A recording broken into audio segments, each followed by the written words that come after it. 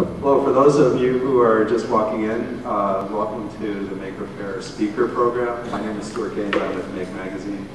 And today we just have a really wonderful procession of interesting people. And as you spend your day here at Maker Faire, I would just encourage you to, wander out, enjoy the fair, come back for speakers who you think might be interesting. There's no real set or pattern for doing anything here, just enjoy what moves you. But I'm glad you're here. Yes? One question. I've heard rumors that Henry Ford signed a 5-year contract between Makers, Fairs, and Ford. I haven't heard those rumors. We would be delighted if that turned out to be the case, speaking personally, but I have not heard that yet. We've been talking earlier about the inspiration for making and innovation, and we had this interesting and really compelling example of the developing world, appropriate technology. Another source of inspiration are people themselves, understanding how technology interacts with us as human beings. And John is a professor at the University of Michigan. He's doing some really exciting work with robots, and his presentation is called Making an Interactive Environment, Tearoom for Robots. So I'd like to welcome John to Maker Faire. Okay, so I have a wee bit of an accent. I'm originally from Scotland, so if you don't understand what I'm saying, I apologise for that. Sometimes I pronounce words a little bit strangely. But as was said, I'm a professor at University of Michigan. I teach in the School of Art and Design and also the Tubman College of Architecture and Urban Planning. I teach this class called Smart Surfaces, where we have art and design students, we have material science engineers, and we also have architects all working together and trying to build. Last year it was heliotropic smart surfaces, so solar energy panels that don't look like black, flat, shiny things. This year we're going to be doing biomimetic smart surfaces. So a good example of what that might be is if you think of a lotus leaf, which has all these little bumps and things on it that make it self-cleaning. So those would be examples we've been looking at. In my own art practice, I don't do the whole in a studio on my own, painting type of thing. I'm not that kind of artist. I actually work collaboratively. When I collaborate, our practice is called Root of Two, and I work with John Charles, who's in the audience somewhere. But we call ourselves a hybrid art and design practice because we do stuff that might look like product design. We also do stuff that might be more like sculpture and stuff in between. And a lot of the time we're looking at how technology comes together with people and how those interactions happen. So this particular project, we also worked with an architecture firm. So Carl Dobman is the principal at Apply Architecture, which is in Ann Arbor. Carl is also a professor at Tubman College of Architecture and Urban Planning. And Root of Two and Apply have collaborated on about 3 projects. And we also hired as interns Wesley Berger and Chris Johnson, who were previous Smart Surfaces students. So we brought them on board to try and help us get this project made. To tell a little bit about the setup of the project. This is currently on exhibit at the moment in Japan, in Kyoto, at the Museum of Modern Art. And the show, as you can read, is Trouble in Paradise, Meditation or Mediation of Survival. And what it was this theme of the show is like all the issues that human beings face in the 21st century. So issues of like science and technology and like space and all these challenges, so climate change is the big one. But what we thought was, is there another way of dealing with some of these issues rather than the typical sort of like, we're all going to die, isn't it horrible type of way. So thinking about, what is a way of approaching some of these problems in a way which is more positive and potentially fun. So we built a tea house for robots. So you can see here there is the 3 robots that live in the tea house. These are early renderings, so these are computer generated images. I'll talk through the process of actually making the robots in the tea house. But you'll notice straight off the bat that they're kind of cute. This is intentional. What we are thinking is, you know, how do people respond to objects, and how can we use that behaviour, how can we use that response to try and change people, the way people think about sustainability, and you know, how can we change the way they interact or use products. And the robots and the tea house all have names which are sort of like, you know, one's a toaster, so it's KST. And this is like looking at a lot of Japanese products, they all have serial numbers for all names, so that's kind of a play on that. Okay, so one of the big influences on this project was this book, Emotionally Durable Design. And this is by a British writer and critic, Jonathan Chapman. And what his idea is if our products were more like teddy bears, then they're less likely to end up in landfill. As you build up a relationship over time, maybe it gets a little bit worn in spots, maybe you know, maybe its eye falls out, or its nose comes unstitched, or whatever. You know, you love it all the more. And the idea is, well, okay, if we made products the way we made teddy bears, then maybe they won't end up as waste and go into the environment. So we took that idea and we thought, okay, so how do we deal with an emotional response between people and objects, and how can we play on that to try and highlight, you know, the behaviour and do it in a fun and you know, it's a way of responding where you like get an immediate response rather than maybe thinking about it. But as you go away and leave the exhibit, you know, you think on it, you play on it, you know, you build up a visceral or a desire response to the object. Okay, so one of the things we did in this fantastic being here in Henry Ford, Dymaxion houses here, and Dymaxion car by Buckminster Fuller here. So the conception for these robots was that we would draw an iconic industrial era products.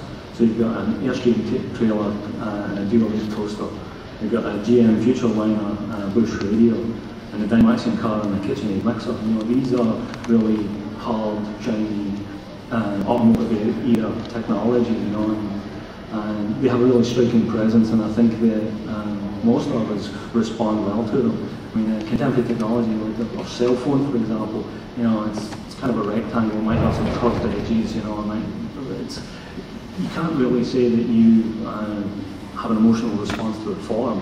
You know, what that does for you, the function and the connection it has with other people, might provide that more emotional type response, but the thing is, the form itself wasn't. So this was the sort of starting point for conceiving the robots. So the KitchenAid was kind of straight off the bat, you know, put a KitchenAid mixer on wheels and basically done, you know.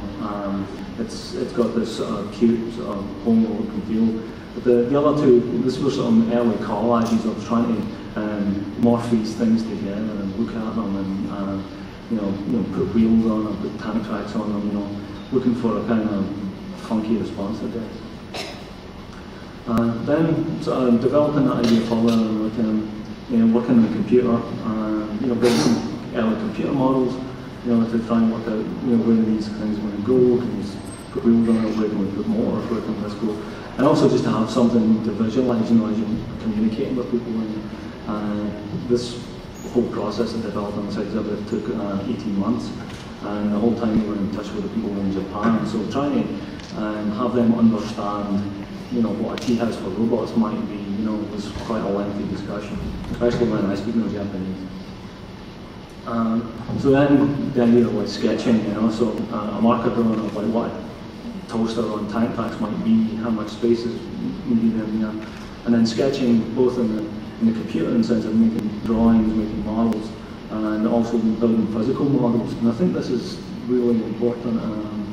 I think it's something that's the core of make, and I think it's something that in my other side of my practice as an educator, you know, in school, this is something I try to impart on my students. Is you know, making is important. You know, I think a lot of the time, especially when computers are involved, you know, people tend to think you press a button and it's done. You know, the hand has disappeared from practice. And I believe in craft, and I believe in you know, hands-on making. And I think a lot of the time I think with my hands. I'm standing up here waving my arms around, you know, and it's like I can't communicate without using my hands, you know, and you know, I can't do what I do without using my hands. So even though I use the computer a lot, you know, actually touching physical stuff and whittling away on things is really important. And sort of development of sort of like a physical computer and open source hardware, I think is you know, huge boon. I mean, I would never have conceived that I would be building robots and programming microcontrollers and doing all this stuff until basically I discovered the Arduino, and I think that's the case for a lot of people. The Arduino microcontroller Italy.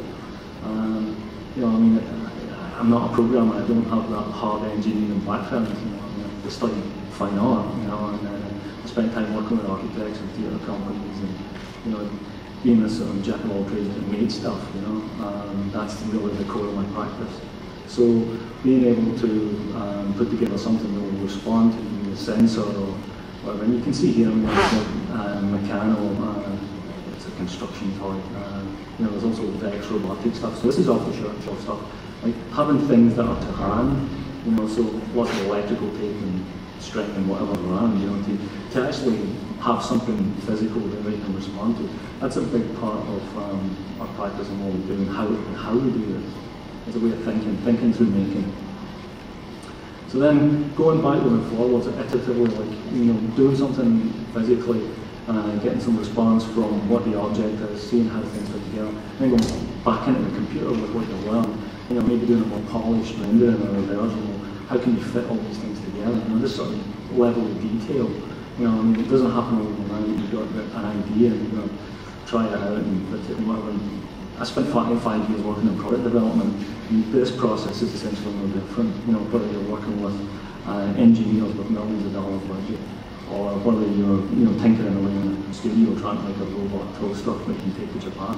I mean, the process is the same, you know, the actual phases of the development, but the thing is, you know, maybe the budgets are different, maybe the access to the equipment is different. But I think that a lot of the stuff we see here in Maker Faire is making that more accessible and certainly more affordable.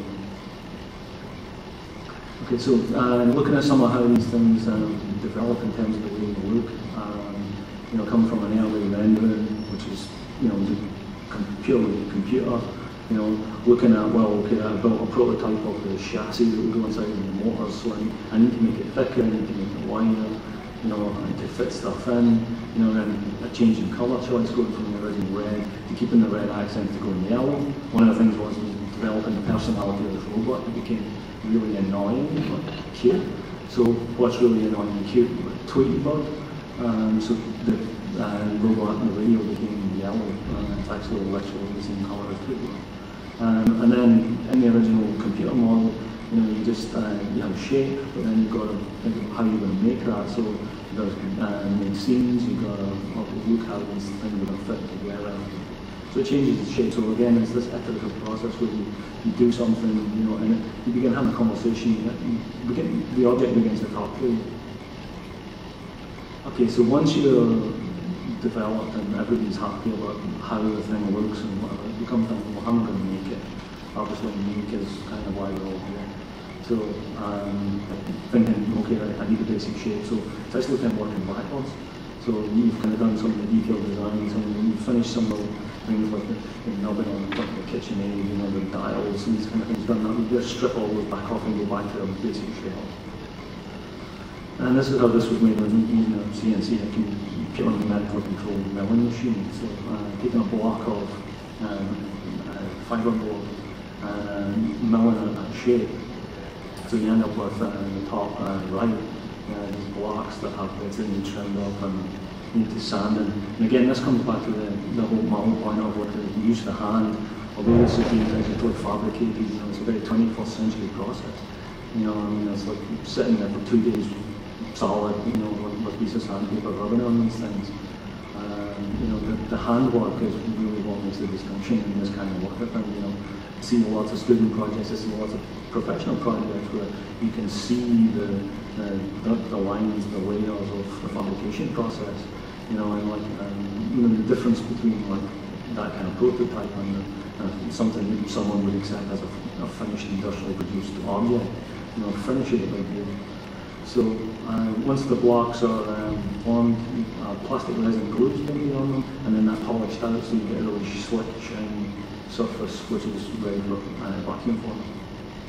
So then the shells are vacuum formed. So this is using ABS plastic, and that's kind of important because some of the other processes that you're going to use is doing that. So this is using like an oven. So you bake this sheet of plastic, pull it over the form, and then the base of the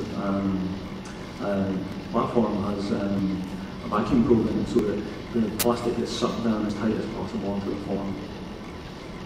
And then you've got your shape there, which can be trimmed up, and then you've got a basic unit that you can start fitting and cutting holes and putting together. The reason I'm using ABS is because it dissolves in acetone. You've got to wear gloves and ventilate the room and whatever. But one of the things is you can take a piece of scrap and with a deburring tool, which is the red thing in the photo here, and you can actually shave off these like hairs and tendrils of like ABS, which dissolve in acetone. And I think this is probably one of my favourite parts of this project was the fact that I was also working with an FDM, which is a fused deposition modeling machine, which also uses ABS thread. So it builds up a three-dimensional part by almost weaving a hot ABS thread. So the thing is, with the fact that both parts were made of ABS and they dissolved in acetone, you can actually make up a paste which you can paint on. And essentially, once it's set up, it's not like using glue or a bonding compound or something. It's literally a solid piece of ABS again. So that's one of the things I'm kind of happy with, is the fact that I'm going to be able to take this digitally fabricated part and this handmade part and put them together, and like essentially there's no difference between them. It's got the same amount of flex, it's got the same amount of essentially the same piece of material. So you see that there. So this is putting the speaker grill or the Mark speaker grill into the radio, because it's essentially a set of undercuts that you couldn't do by vacuum form, stretching the sheet of plastic over. If you've got something that has a step in it, you can't pull that back off. So this was a solution to having that detail. And using a demo, a rotary cutting tool, and a scalpel to actually make the holes in it. Again, it comes back down to the digital process, the hands-on process, and somehow bringing those two things together. Putting in all the details about how these things are going to fit together. In an industry, this would all be done. You would have tools created. You can see that in the museum. You can see examples of tools like in these chairs, these big steel forms. We don't have access to that kind of technology, so we've got to see how we can do this. So a lot of handwork, carefully cutting out ribs and fitting them in and putting them together and joining all these parts together. Making handles, also making like little jigs and fixtures so that you can put together. And you can see got the basic chassis of the toaster done. You can see pictured on the top left the toaster robot with the original inspiration of the Tearoom toaster, so look compared between the two. But then looking at, okay, how do you make it function? So you can see probably in the image the cardboard and masking tape. A lot of my students, they want to go straight to, we want to use acrylic, or we want to cast in bronze, or we want to work in aluminum, and it's like, cardboard and masking tape is fantastic. You can work out all the issues with that, you can do it fast. Genetically, the whole digital fabrication is rapid prototyping, so this is fast, down and dirty prototyping. And to find out and work out all the bugs and all the issues, and to be able to do that is an important part of the process, I think. So first cardboard and masking tape, and then to the computer, and then finally to the ABS. So that's actually using the FDM to print use this ABS thread, which I didn't realise, but the toaster was going to light up when it toasts. One of the things that I discovered was the FDM is, because it's colourless, it actually transmits the light. So it might not be appropriate for this project, but for a future project, that's filed away, that we can use that. Electronics is basically it's just a work in progress, sketching and hardware, using Arduino motors. I've only been working with that stuff for a couple of years now. I never thought I would do it. It's not something that is native to me. It's a learning curve. It doesn't come, the whole logical structure is not how my brain works. but I can get there, I can work through them. There's always plenty of people around and there's information online that can help. I won't dwell too much on that because I tend to work visually. There's no bullet points in my presentation. It's all images and handwriting. So talking about code in terms of images and handwriting doesn't make any sense. So if you want to ask me about it later, I'm more than happy to talk about it. Okay, so other robots, the radio, the kitchen mixer, and the toaster, ready for paint, and then painted. We went to a local collision detail place to paint them for us, which was good. So again, playing up the whole idea of like cuteness, so we're using an ultrasonic sensor, the ping sensor, which is the way the robot finds its way around. But, it looks like they have eyes. So playing on that, we're drawing the things that have eyes or faces and look happy or whatever. So how we can bring the interaction back to the audience, get over that sort of like cerebral, the thought process where you have a woo response, which is really what we're looking for in the radio. So each of the robots have different behaviours and different interactions. So the radio, when it sees you, it plays samples from old science fiction movies and sort of like, it's got a bit of an attitude, so it's things like the biological entity, therefore you're in fever, which is from a 1950s movie, so things like that, so it's kind of cheeky. Okay, in the tea house, the development process for the tea house was almost parallel. Same thing, so initial sketches and concept drawings and stuff in computer. So these were earlier versions. We were looking at this sort of linear system. And what it is this is all done with scripting. So you can set some parameters, like the voids in the surface, the holes. We started talking about those as eyes. That was the language we started developing and talking about. So we wanted the eyes to open to reveal the robots inside. So things like setting in the code, how to set the eyes, how to set the height. The dimensions of the tea house are actually based on actual Japanese tea house, which is actually quite a restrictive thing. It's 9 feet by 9 feet by 6 feet tall. So that's all worked through some of the parameters of the tea house is built in there. But again, going from the computer, going from the concept to the actual hands-on, beginning to make some of these things. So the material was actually it's a completely synthetic paper, which is 100% recyclable. It's actually used for book covers, so we get the sheets and it's laser cut. And one of the things was that we discovered that with the humidity, and it was going to be monsoon season in Japan, so that was a big issue, was that having these flat strips would actually cause buckling to happen at the end of, it wouldn't look as finished as we wanted. So the idea was then to have this double system, to have these two walls that are interwoven, and that way it gives itself some structure and it would actually hold itself more rigid. But we still wanted to be, it'd be paper and actually get it to Japan here to roll up and ship it. So this is the mechanism, this is all worked out. It's essentially a bunch of tabs that hold all this thing together. The sheets of paper are about this size, so it's done in pieces like this, and then they're all tabbed together and folded together. There's a lot of work, a lot of hands-on, a lot of nitpicky stuff. But you can see how these things go together. They go together as units, and then go together as lots of sections, and then that all weaves together. And this is it in the process. And the paper has a translucent quality, it lets the light come through it. So it starts looking really interesting, because you get this depth as you look through the surface. And then it is all laid out and rolled up, ready to ship. And then that goes on to a structure, which is it's actually CNC cut plywood. And then there's the operable panels, which are the eyes, which I'll talk about a little bit in a little while. And then on the inside, the robots actually live on these.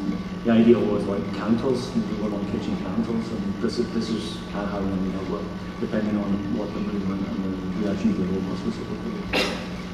So yeah, it's actually under construction. One of the things was we had to build this here in Michigan and then ship it, so we had to debug and try and get it working. You can see the eye, where it's kind of like a Venetian blind, graphical Venetian blinds. With a couple of little servo motors that would respond.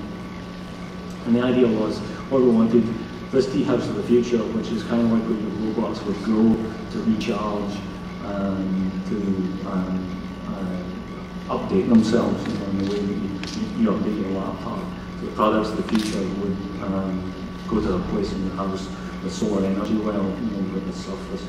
But the thing is, if you wanted to interrupt them, if you wanted to disturb them, then you had to be kind of friendly, you had to be happy. So the idea was that the eyes should open only if you smile with the tea house. So here's the actual idea. So 25% smile, opens the eye a little. More of a smile, opens it a little further, and then all the way. So here's the tea house actually built, and then lit.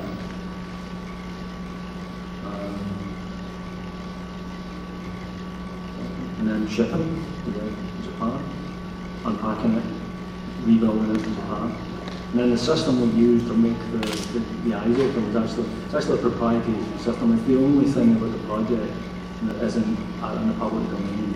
And what it was by this medical and industrial sensor company called London. They have this smile scan, and we were actually invited to use this project, this piece of technology. But the only thing was it wasn't allowed to leave Japan. So the first time we actually got our hands on it was when we actually arrived there. So we had about 3 or 4 days to actually rebuild the piece, so it was kind of stressful, working through trying to integrate the tea house system, the robots, and the smile scan.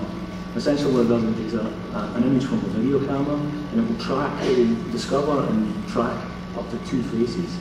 And then based on how much those faces are smiling, and this has been done with over 1 million people, like tracking points, and you have a whole database that it compares things to, and it happens almost instantaneously.